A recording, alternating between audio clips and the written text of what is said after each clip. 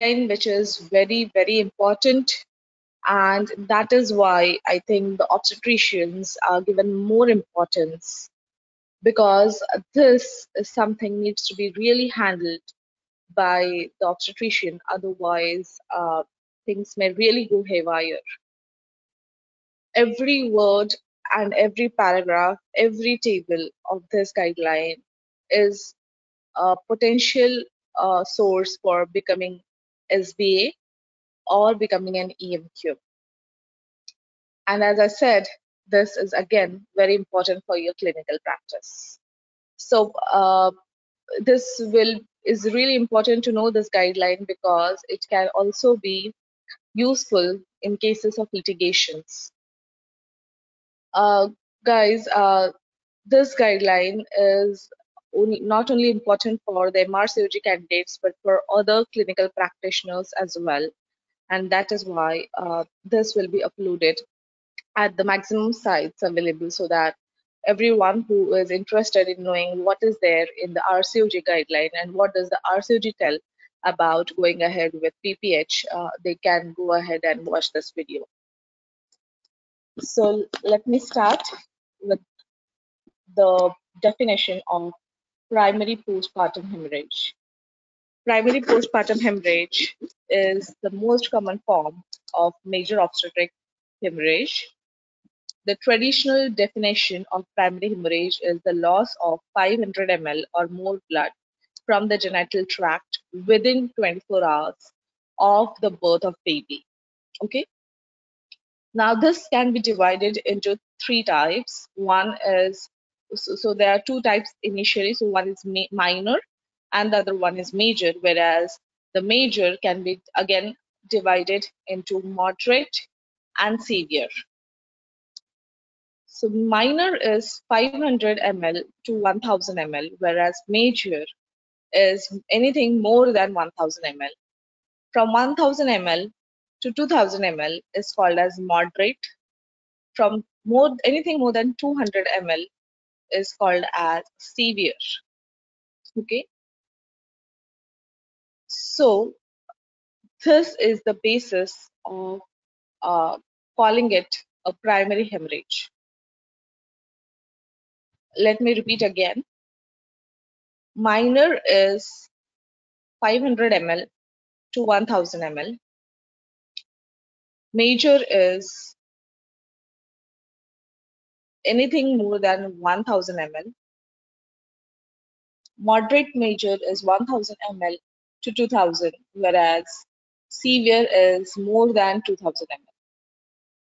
Secondary PPH is defined as an abnormal or excessive bleeding from birth canal between 24 hours and 12 weeks postnatal. So secondary PPH has been extended up to 12 weeks postnatally.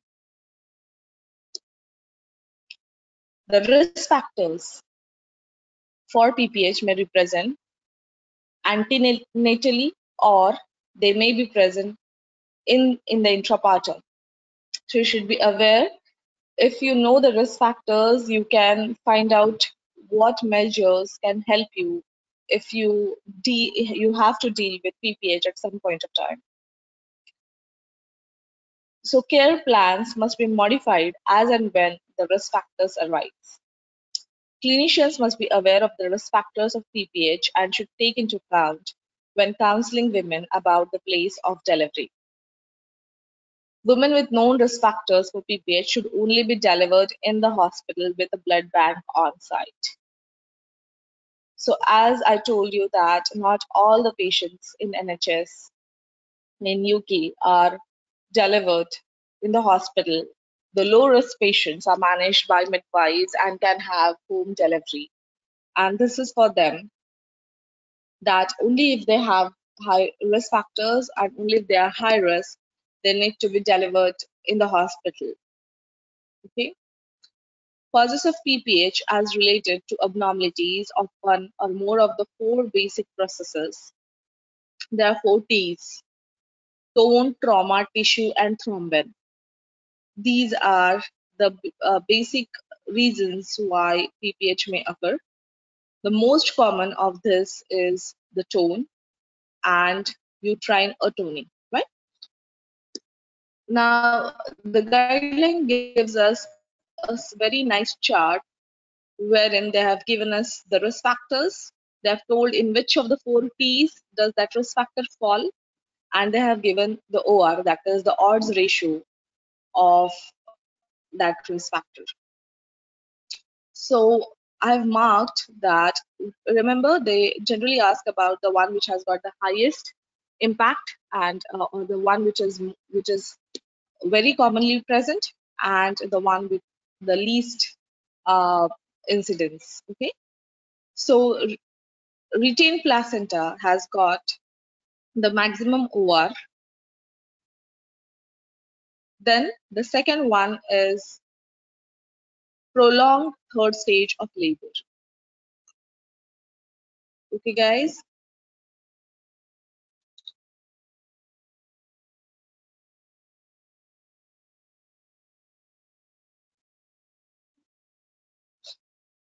Remember, the last one to appear is perineal laceration. So this is the one with the least odds ratio.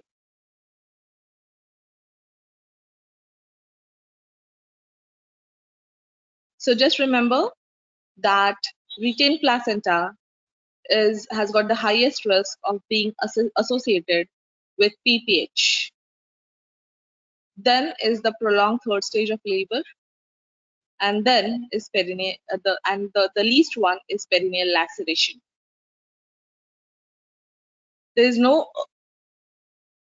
atony here, and the reason is that is the most common reasons as already mentioned.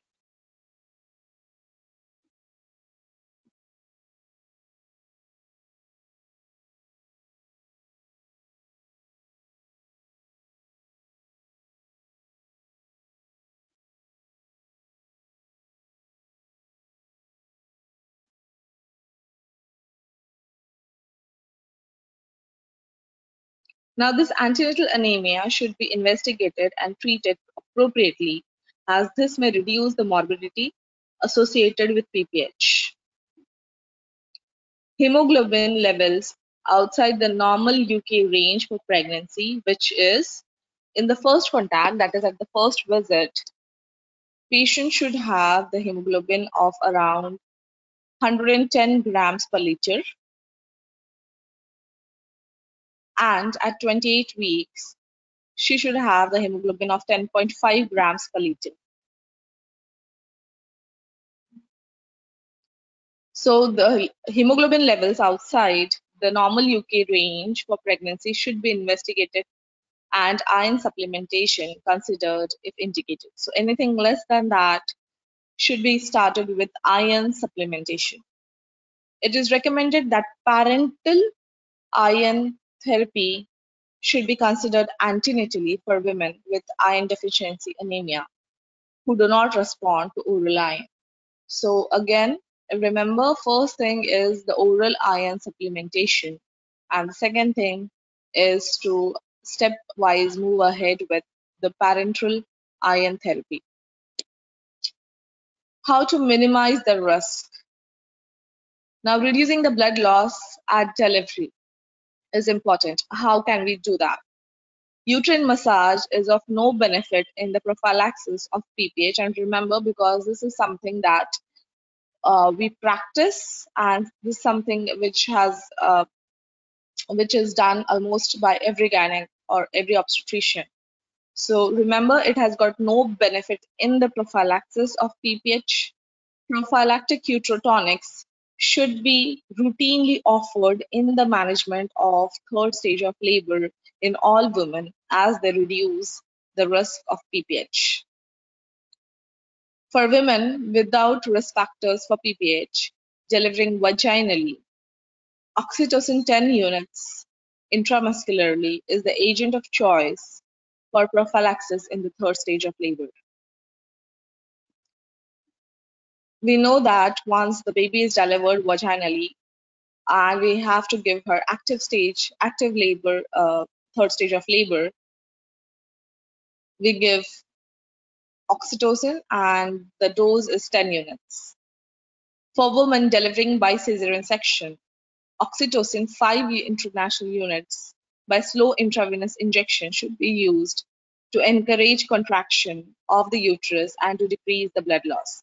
So remember, there's a change in the dose vaginally as well as by cesarean section. So if vaginally it is the patient delivers, it's 10 international units, whereas the dose of oxytocin for cesarean section is 5 international units IV. Okay. Ergometrin oxytocin has been used as one of the measures to control hemorrhage. It is actually called as symptometrin injection. But remember, this is very much important to remember that whenever you're giving symptometrin, you have to rule out preeclampsia and PIH. For women at risk of hemorrhage, it is possible that combination of preventive measures might be superior to syntocinon alone to prevent PPH. Clinicians should consider the use of intravenous tranexamic acid. So remember that also, that intravenous tranexamic acid, the dosage is 0.5 to 1 grams in addition to oxytocin at cesarean section to reduce the blood loss in women at increased risk of PPH. So these are all the measures of minimizing the risk. So remember the prophylactic uterotonics that we already discussed at the normal delivery or at the cesarean section. Then they have told about the syntocinon, and then they have told about the use of tranexamic acid in addition to oxytocin at cesarean section. Moving ahead, there is another form of oxytocin that is called as carbetocin, which is a longer acting oxytocin derivative. Carbetocin is licensed in UK specifically for the indication of prevention of PPH in context of cesarean deliveries. 100 micrograms can be given IV bolus over 1 minute and should be used for prevention of PPH in elective cesarean deliveries. Remember that for nice cesarean section, they recommend oxytocin 5 international units by slow IV, as we have already seen, for prophylaxis for cesarean delivery. So carbetocin is not yet recommended by NICE, but they have said that it may be useful. Identification of severity of hemorrhage.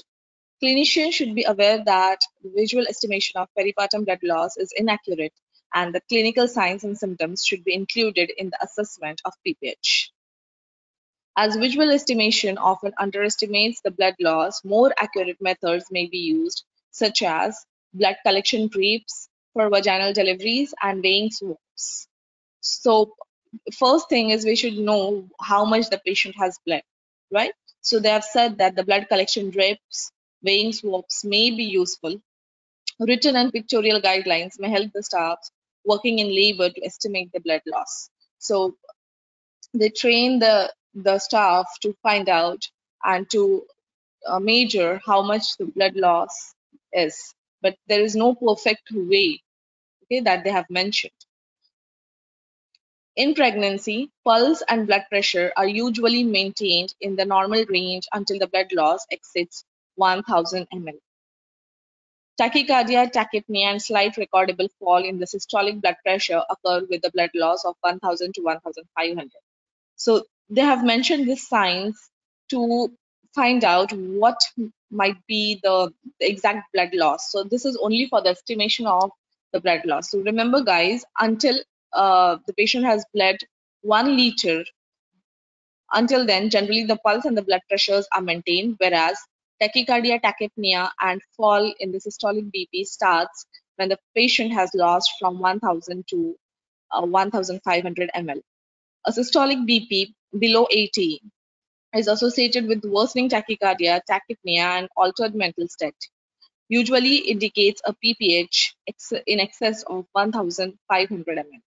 In non-pregnant patients, the shock index, calculated from the heart rate by systolic blood pressure, has been employed as an early marker of hemodynamic compromise. Okay, so they have mentioned about all the signs that go with the loss of blood as it increases, and they have mentioned that in non-pregnant, the shock index is can be a marker of hemodynamic compromise.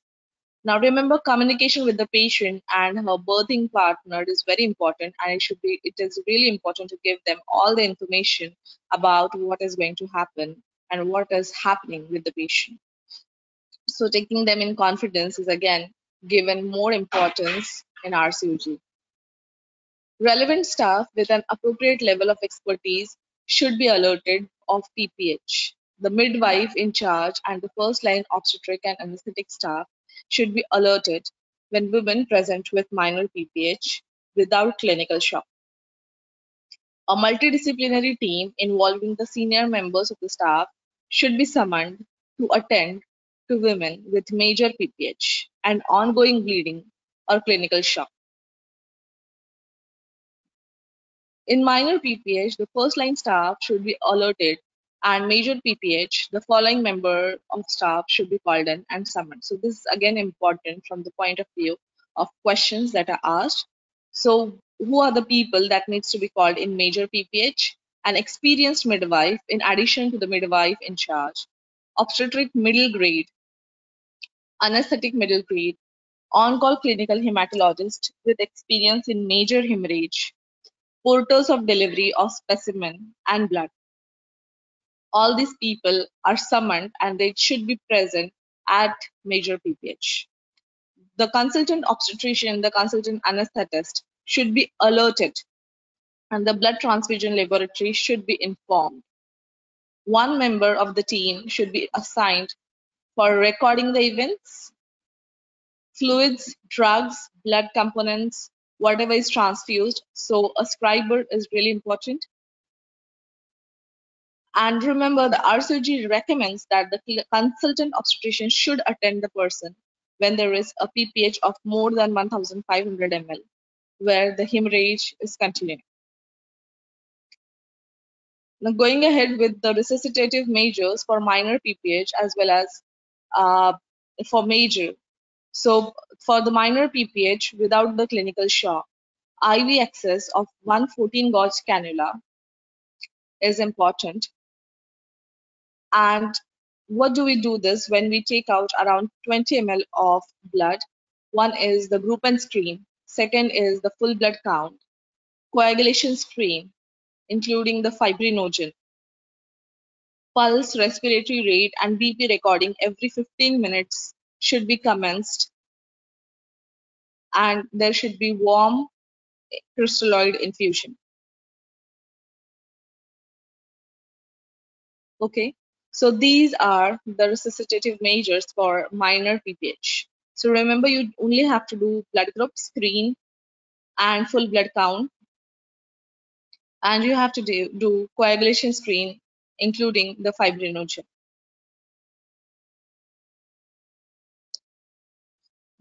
Measures for major PPH involves full protocol of major PPH, blood loss greater than 1000 ml, continuing to bleed, or patient with clinical shock.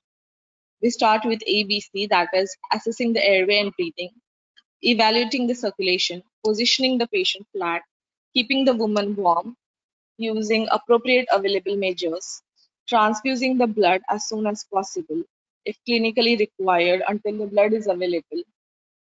Infuse up to 3.5 liters of warm clear fluids. Initially, 2 liters of warmed isotonic crystalloids should be given. Further, there is fluid resuscitation with additional isotonic crystalloid or colloid, that is succinylated gelatin. Hydroxyethyl should not be used.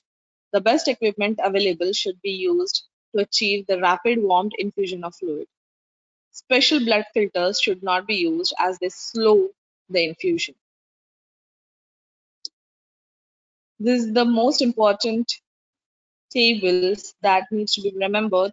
Every word is important. Crystalloids to be used are up to 2 liters of isotonic crystalloid, 1.5 liters of colloid until the blood arrives. So these are the fluids that needs to be given in the initial part.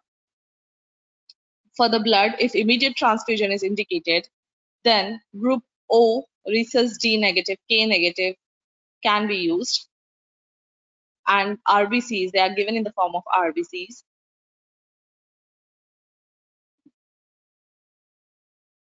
Switch to the group specific red cells as soon as feasible. FFP, administration of FFP should be guided by hemostatic testing and whether hemorrhage is continuing. If prothrombin or APTT are prolonged and hemorrhage is ongoing, administer 12 to 15 ml per kg of FFP. If the hemorrhage continues after 4 units of RBC and hemostatic tests are unavailable, administer 4 units of FFP. Platelet concentrates, administer 1 full of platelet if hemorrhage is continuing and the platelet is less than 75 into 10 raised to 9 per liter. Cryoprecipitate, administer 2 pools of cryoprecipitate if hemorrhage is ongoing and the fibrinogen is less than 2 gram per liter.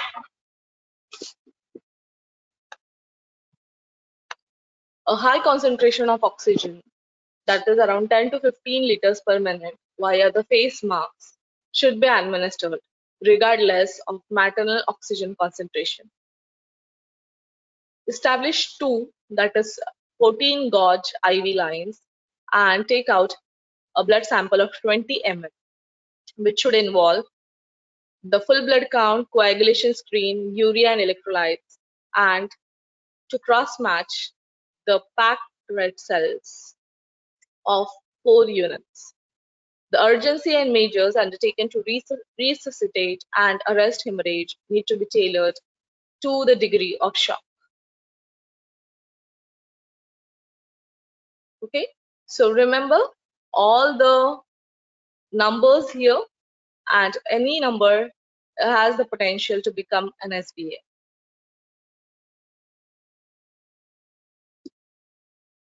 The cornerstone of resuscitation is restoration of the blood volume and the oxygen carrying capacity.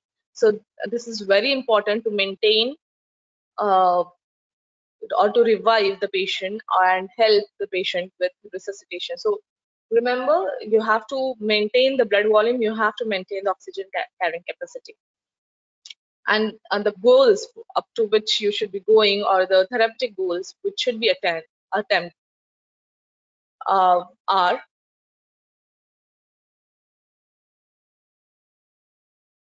HB greater than 8 grams, sorry, HB greater than 80 grams per liter, or we may just say 8 grams per DL. Platelet count greater than 15 to 10 raised to 9 per liter. Prothrombin time of less than 1.5 times normal. APTT less than 1.5 times normal. Fibrinogen greater than 2 grams. So these are the main therapeutic goals which should be attained, and you need to keep on giving the measures, or you need to keep on resuscitating the patient until these are maintained. Blood transfusion, there is no firm criteria for initiating the red blood transfusion. The decision to provide blood transfusion should be based on both the clinical and the hematological assessment. So remember, if they ask you what is the criteria for blood transfusion, the answer is there is no firm criteria, and it actually depends on the clinical and the hematological assessment.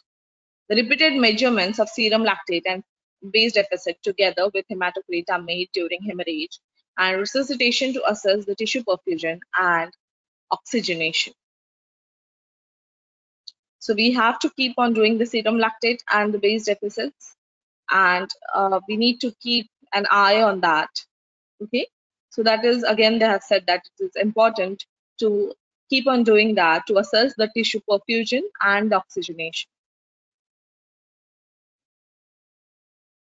The selection of red cell units for transfusion, how do we do that? So the major obstetric hemorrhage protocols must include provision of emergency blood with immediate issue of group O, Rh negative, K negative with a switch to blood group specific as soon as possible. So if you have an emergency, start with O negative.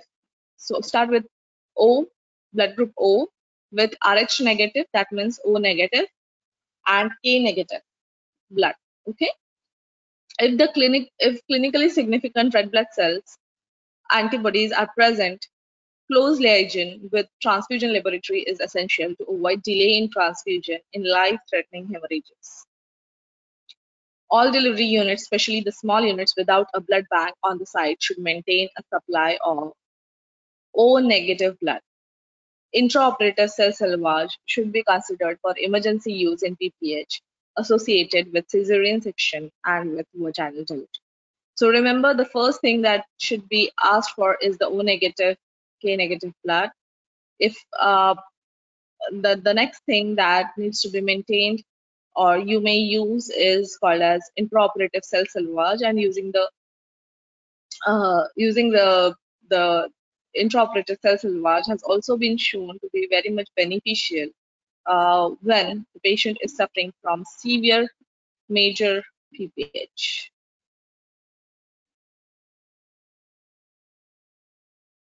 Pregnant women who are Rh negative must only receive Rh negative to avoid de-alloimmunization.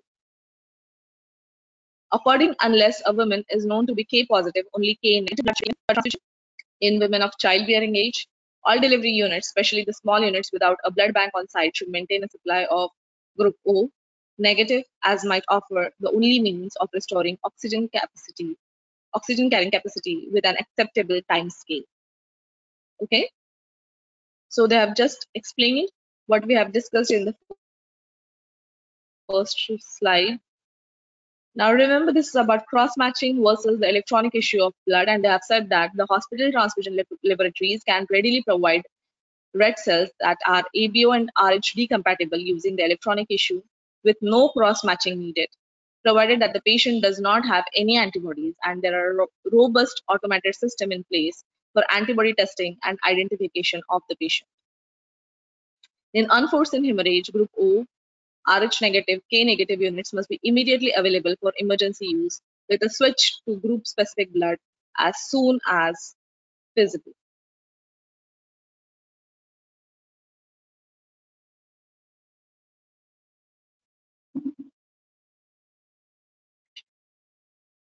In elective transfusion in the antenatal period, CMV seronegative products should be used to avoid transmission of CMV to the fetus. So this is cytomegalovirus. In an emergency such as PPH, a standard leukocyte depleted component should be given to avoid delay, and CMV negative blood or platelets are not needed for transfusion during delivery or in postpartum hemorrhage. So again, this is an important thing to be remembered. Intraoperative cell salvage is the process whereby the blood shed during the operation is collected, filtered, and washed to produce the autologous red blood cells for transfusion to the patient is commonly being used in cardiac orthopedic vascular surgeries with a relative reduction in the blood transfusion of 38% and an absolute reduction of 21%. It has been proposed that cell salvage should be considered for emergency use. Okay. The methods to assess the hemostatic impairment during PPH include clinical observation. The laboratory tests are PT, prothrombin time, APTT, cross fibrinogen, platelet count. The point of care testing is also to be considered. So remember, coagulopathies may involve rapidly and repeating tests during continued bleeding, and observation of trends are more useful than single measurement. So every 30 minutes, the testing needs to be done. They include the testing of PT, APTT, cross fibrinogen, and platelet count. Lost fibrinogen should always be measured as a part of routine coagulation screen because it falls early and may be reduced to the clinical significant level despite normal PT and APTT. So remember, lost fibrinogen is a major part or is an important thing that needs to be measured during the routine coagulation screen. Platelet number should be measured as a part of full blood count. Point of care testing using the viscoelastometry, such as thromboelastography, that is TEG, or rotational thromboelastometry, combined with an accurate treatment algorithm, has been associated with decreased blood loss and blood product use, both outside and within the obstetric setting. NICE has concluded that there is insufficient evidence to recommend the routine adoption of viscoelastometric point of care in the management of PPH. If used, a quality control protocol should be agreed with the hematology laboratory. Okay, so we cannot use it routinely, they have said, but if it is used, the quality control measures or the protocol should be used. How to transfuse the FFPs? The FFPs should be infused at the dose of 12 to 15 ml per kg. If no hemostatic tests are available, early FFP should be considered for conditions with suspected coagulopathy such as placental abruption or amniotic fluid embolism, or where the detection of PPH has been delayed. If PT and APTT is more than 1.5 times normal and hemorrhage is ongoing, volumes of FFP in excess of 15 ml per kg are likely to be needed to correct the coagulopathy. Clinicians should be aware that these blood components must be ordered as soon as needed and as the need for them is anticipated, as there will always be a short delay in supply because of the need of thawing.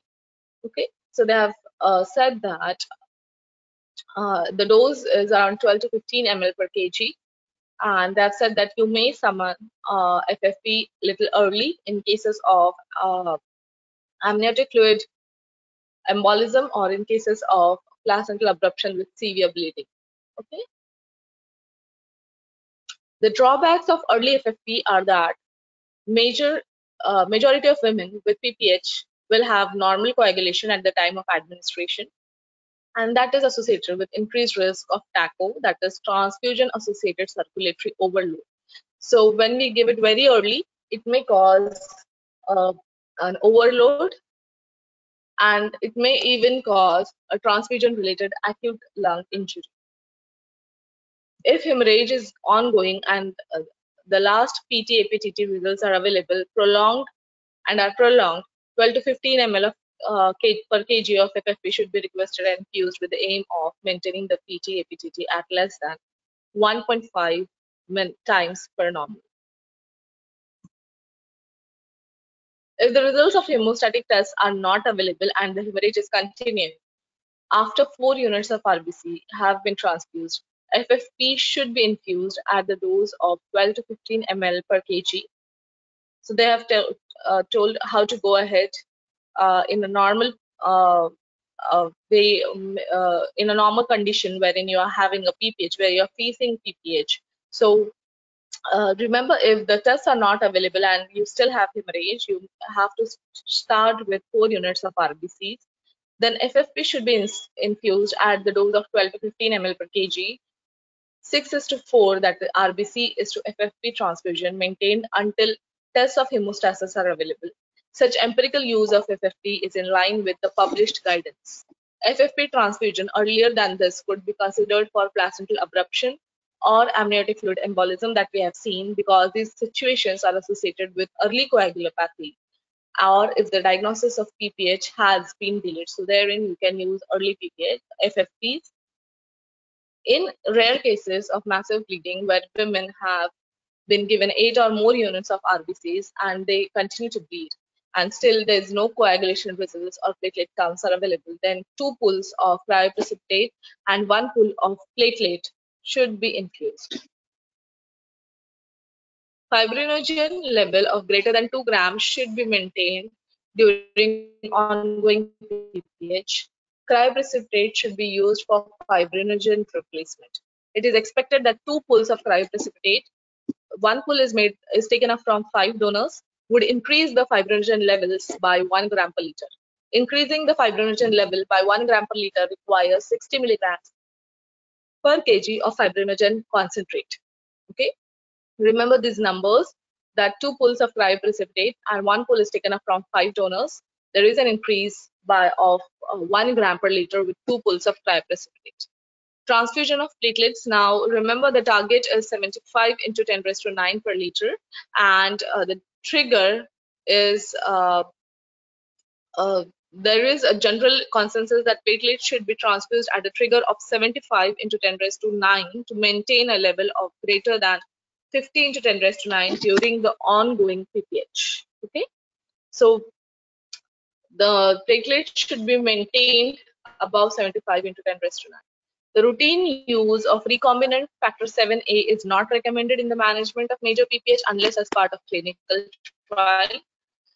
Now, recombinant factor 7A is an expensive product and that is licensed for UK for the treatment of bleeding episodes in patients with specific inherited bleeding disorders.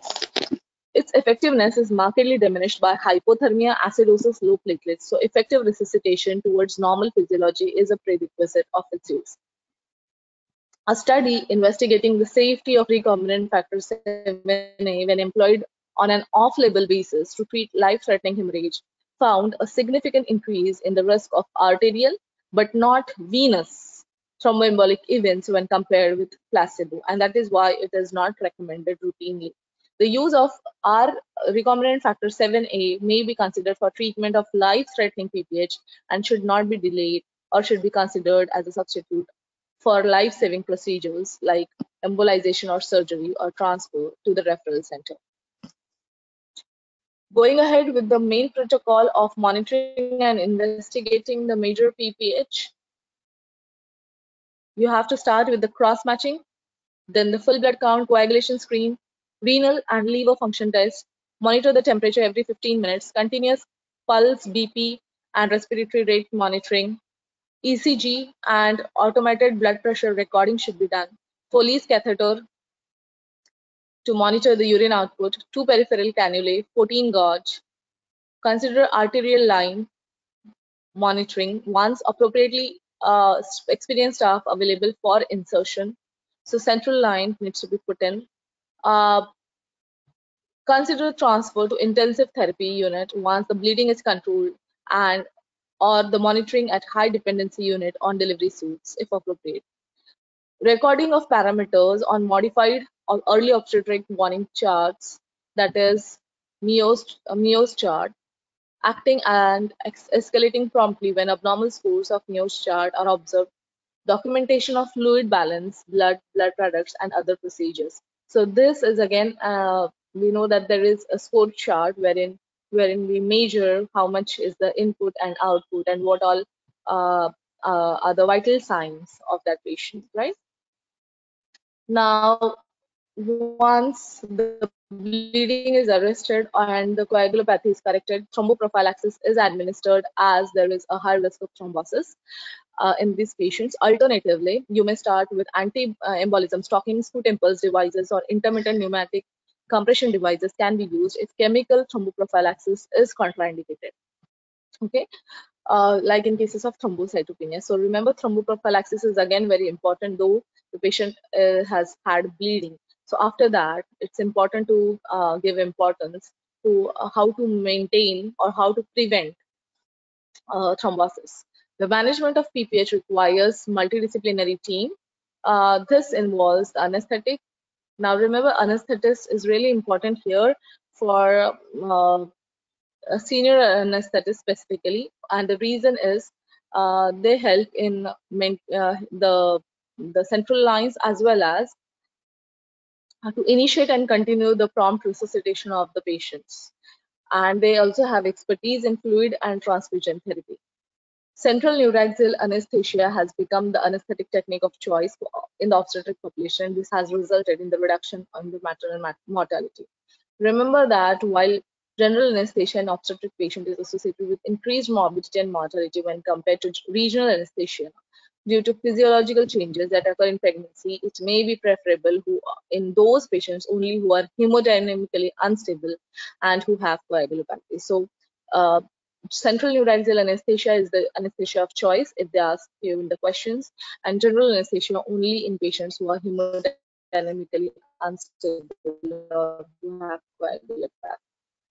When uterine atony is perceived to be the cause of bleeding, then the sequence of mechanical and pharmacological measures should be instituted in turn until the bleeding stops. The most common cause of PPH is uterine atony, we just saw. The following measures should be instituted or administered in turn. So, what are the things once PPH is established or once you're diagnosing a PPH? What are the things that you need to do? First thing is rubbing up of the fundus, that is palpating the fundus and starting to rub. Second thing is ensure that the bladder is empty. Oxytocin 5 units by slow IV injection. Ergometrin 0.5 milligrams by slow IV injection or IM injection. And remember, it needs to be contraindicated. So rule out the preeclampsia or hypertension. Oxytocin infusion, 40 units in 500 ml of isotonic crystalloids at 125 ml per hour unless fluid restriction is necessary. Carboprost 0.25 milligrams by intramuscular injections repeated at the interval of not less than 15 minutes to a maximum of 8 doses. Remember, carboprost is not given in patients with asthma, so ask that history again before giving carboprost. And mesoprost 800 micrograms sublingually. So this is the chronology of the medications that you should be using in PPH. If significant atonic hemorrhage continues after the third dose of carboprost without any significant improvement, the team should consider transfer to the operating theatre. So though they have said that you may use up to 8 doses, after third dose you should start taking the patient to the operation theatre, because then there is more need of the patient needing laparotomy and hysterectomy. If the pharmacological measures fail to control the hemorrhage, surgical intervention should be initiated, and one of them is intrauterine balloon tamponade. It is an appropriate first-line surgical intervention for most women where uterine atony is the only main cause of hemorrhage. Conservative surgical interventions may be attempted as the second line, depending on clinical circumstances and available expertise. It is recommended that a laminated diagram of brace sutures should be kept in the theatres and resort to hysterectomy sooner rather than later. So these are the recommendations that are written in bold letters in the guideline. Okay, so that is why they have just mentioned the points there. Ideally, and when feasible, a second experienced clinician should be involved in the decision of hysterectomy. So let us see what exactly is uterine balloon tamponade. Now they have said that tamponade using various methods of hydrostatic balloon catheter has superseded the uterine packing and controlling atonic PPH, and the different types of pulleys, Buckley balloon, Sengstacken, Blakemore, esophageal catheter, or a condom catheter. Urological rush balloon has been described as preferable by easy to use and low cost. A detailed protocol of uterine tamponade using a rush balloon is available. The success rate of balloon tamponade is around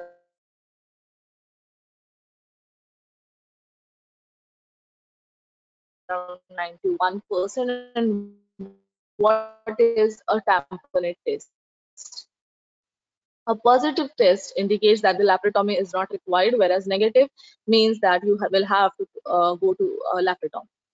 The concept of balloon tamponade as a test served to affirm its place as the first line surgery the hemostasis, and ideally it should be removed during the daytime hours, and so that everybody is available, and just in case the patient has PPH again, there will be staff available to help you there. Okay.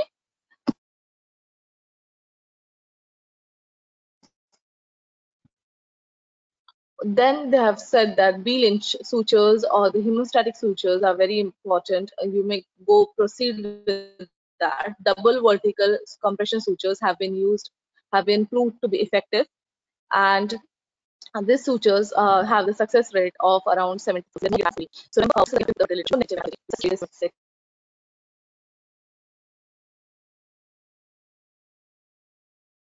So Now then again, they have mentioned about the stepwise uterine devascularization and the internal iliac artery ligation, and the steps are the first one uterine one by one. When internal iliac artery ligation is being considered, a senior gynecologist or vascular surgeon should be informed. So again, this is a question that can be asked in EMQs. Remember, the fertility outcomes following the surgical management of PPH concluded that uterine devascularization techniques, including the internal iliac ligation, did not adversely affect the future fertility. Selective arterial occlusion or embolization by interventional radiology for the treatment of PPH suggests that intervention does not impair the subsequent menstruation, fertility, or obstetric outcomes, and selective arterial occlusion may also be effective after failed internal iliac artery ligation. And the last one is hysterectomy. You need to have another consultant's opinion before going for hysterectomy. Early recourse to hysterectomy is recommended, especially when there is bleeding with placenta accreta or uterine rupture. Remember, the choice is of subtotal hysterectomy in the operation in many instances of PPH requiring a hysterectomy unless there is a trauma to the cervix or morbidly adherent placenta in the lower segment. So if you have a question of type of hysterectomy, obstetric hysterectomy or hysterectomy during cesarean section, you have to mention its subtotal. Now, coming to secondary PPH, we know that there are different reasons why secondary PPH occurs, and one of them is infection, one of them is retained placenta, isn't it? So, in women presenting with secondary PPH, the assessment of vaginal microbiology should be performed, and appropriate use of antimicrobial therapy should be initiated when endometritis is suspected. A pelvic ultrasound may help to exclude the presence of retained products of conception, although the diagnosis of retained products is unreliable. Surgical evaluation of retained placental tissue should be undertaken or supervised by experienced clinician. Cause of secondary PPH are numerous, and it includes RPOCs, subinvolution, endometritis. Management of women with secondary PPH should include assessment of the hemodynamic status and assessment of the blood loss. Combination of clindamycin gentamicin is appropriate, and that once uncomplicated endometritis has clinically improved with intravenous therapy, there is no additional benefit from further oral therapy. Okay, so pelvic ultrasound scans may be required to see whether the patient has got any RPOCs. A surgical evacuation of the uterus for RPOC is not without morbidity and can result in uterine perforation, that is around 1.5%, and Asherman syndrome. So that is why really important to recommend that surgical evacuation of the retained placental tissue should be undertaken under the supervision of experienced clinician. Okay, so remember this again. This is an important point. An appropriately trained clinician may consider performing uterine evacuation under direct USG guidance. Uterotonics such as misoprostol, ergometrin have been recommended in the management of secondary PPH, although evidence to support to their use is limited. Transcatheteral arterial embolization and balloon tamponade have been employed only when in the secondary PPH, only when there is ongoing bleeding and bleeding not stopping with all this. Every maternity unit should have a multidisciplinary protocol for management of PPH. All the staff in the maternity care should receive training in the management of obstetric emergencies. The training should be multi-professional. There should be team rehearsals. RCOG recommends that all cases of PPH with an estimated blood loss of more than 1.5 liters or 1,500 ml should be reviewed, and there should be incident reporting of these cases. Debriefing is again a very important part of this guideline, and remember that unless you have a debriefing, you may face a litigation. So an opportunity to discuss the events surrounding the obstetric hemorrhage should be offered to the women and to at the mutually convenient time. So do it only after the patient is has survived PPH and is fine now. And again, debriefing of the team is very important. It is important to record the staff in attendance and the time they have arrived. So documentation of all these things is very important. The sequence of events, the administration of different pharmacological agents, the time of surgical interventions, the condition of the mother throughout the different steps, and the time of fluid and blood products. So this is important from the point of view of clinical governance. And this again is very important a chart and they have just given a stepwise uh, protocol or algorithm of how to go ahead. So if you face a major hemorrhage, call for help. First thing, senior midwife. So we have discussed who all needs to be called. Then start with the resuscitation. We have discussed that also. Okay, so once the fluid balance, blood transfusion, blood tests are given, there are two things that needs to be done at the same time. So one will be doing only the monitoring and doing the investigations, whereas other team will be dealing with the medical treatment, right? So the medical treatment we have already discussed, and if that doesn't help, then the next thing to help here is the surgery, and we have discussed even that. So balloon tamponade, going for the breast sutures, and if not, going for the devascularization of the vascular of the vessels, and then going for the ligation of internal iliac artery, and the last course is again, of course, hysterectomy. In the post care, keep the patient in high dependency unit or intensive care. So that is a big guideline, but every word is really important. If you try and practice and read the guideline once or twice, you will remember each and every important part. Though this was a big session, I have tried to involve all the sentences that have the potential to become SBA or to become EM2. And that is why I have tried not to skip, and I have not only used the tables to be mentioned or to be told to use. So remember, I have put in the lines which have all the potential to become SBA and EM2, and that is why go through this presentation once or twice, so that you remember every line and every word, because I have to in this video I have also involved the people that needs to be summoned, who is to be called before doing what. Remember, the second clinician is important before going for hysterectomy. So all those points are important, even with your uh, ways of